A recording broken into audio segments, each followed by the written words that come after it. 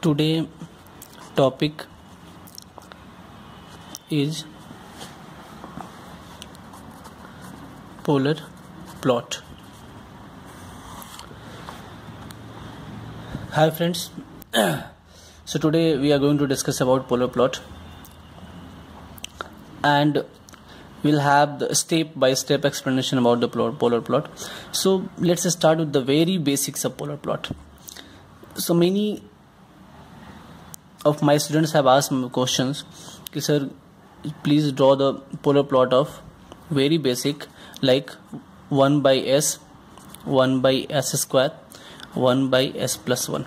So this kind of transfer functions if we have, then how we'll draw the polar plot. Okay, so let's see. As we know, step 1, what we do, we take g of s is equal to, for example, f1 of s is the transfer function. So the first step is put s is equal to j omega, and the g of j omega will be 1 divided by j omega, isn't it? So this is the equation number 1. So in step 2, we will find out the magnitude as well as phase, isn't it? So to finding out the magnitude as phase, so g of j omega, the magnitude of g omega will be equal to 1 divided by omega only, because it will be equal to omega square plus 1 under root omega square plus 1, as we know that x plus j omega square j omega mode is equal to under root x square plus y square. So similarly 0 plus j omega, if you are taking the mode, it will be equal to 0 square plus omega square under root, and we will find out the value omega.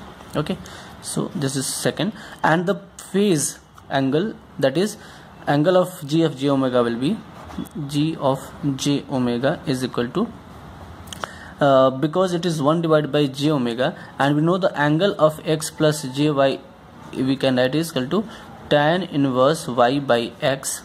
That means imaginary part divided by real part, isn't it? So here we have tan inverse, tan inverse, imaginary part is omega, and this part is 0. So that is tan inverse omega by 0 is equal to infinity, and the value is nothing but 90 degree. If we have so 90 degree denominator, so the 1 by j omega is becomes minus 90 degree, isn't it?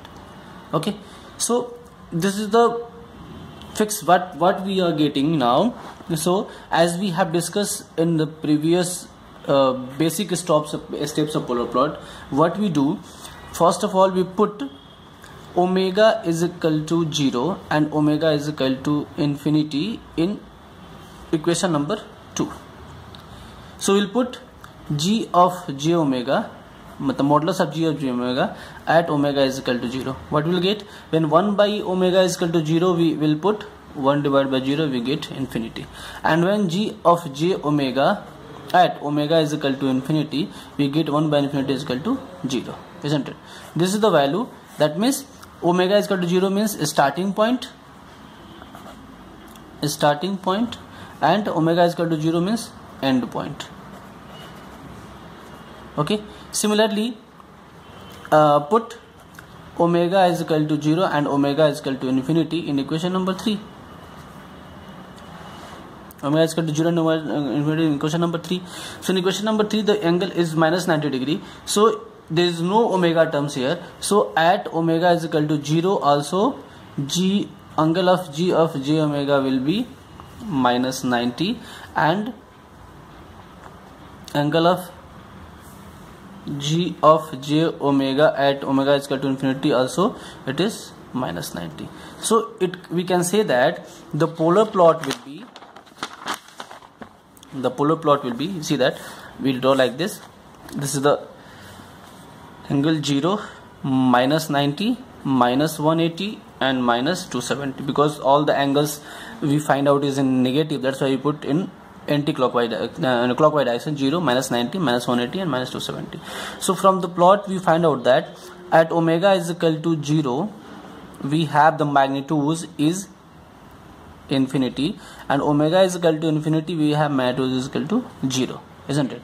And the angle is at omega is equal to 0 the angle is minus 90, and in this case is equal to minus 90. So at this minus 90 degree line at omega is equal to 0, the starting point is, we have the value, the magnitude value is infinity. So this is the 90 degree line and the magnitude value is infinity. This is the somewhere infinity point. This is the point infinity. When starting will be at minus 90 degree line, infinity point, isn't it? And the end will be at omega is equal to 0. This indicates only starting point and end point. So end point will be at 0 on the same axis, and here like this. So the polar plot of a1 by j omega, yani 1 by s is equal to this, nothing but. That means on minus 90 degree axis only, it will start from minus infinity, that means infinity to 0. That means this is the omega is equal to infinity, sorry, this is the infinity point, this is the 0 point, and this is omega is equal to infinity point, and this is omega is equal to 0 point. That means a start point, or this is the end point. So I hope you understand this this one. Similarly, I will explain the next one, that is one polar plot of 1 divided by s square. It is also very similar to the what we have drawn right now, 1 by s. So this one will explain in the next section. I hope you understand this concept. So it is very basic. I can again explain you that what you are going to do. In step 1 you have to put s is equal to j omega. In step 2 you have to find the magnitude and phase and frequency, phase, and that means angle. And the third step, you put omega is equal to 0 and omega is equal to infinity in magnitude as well as in phase, and you find that what the omega is equal to 0 means at the starting point what is the magnitude and what is the angle, and at the end point what is the magnitude and what is the angle, and you plot this one in this polar, this one, where this is the 0 degree angle, minus 90 degree, minus 180 degree, minus 270 degree, and this explains the magnitude of this one. So this is the step by step explanation of polar plot. Thanks for watching this.